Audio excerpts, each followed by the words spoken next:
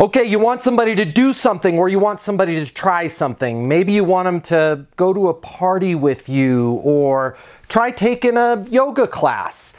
You could beg them, please, come on, you got to try yoga, you'll love it. Or you could be a little bit more skillful. You could get them to lean in. You could get them to get curious. You could get them to really want to take your ideas more seriously. And here's how you do that. You lead with, I'm not sure if it's for you, but. I'm not sure if it's for you, but I'm going to a party this weekend. Might be a lot of fun.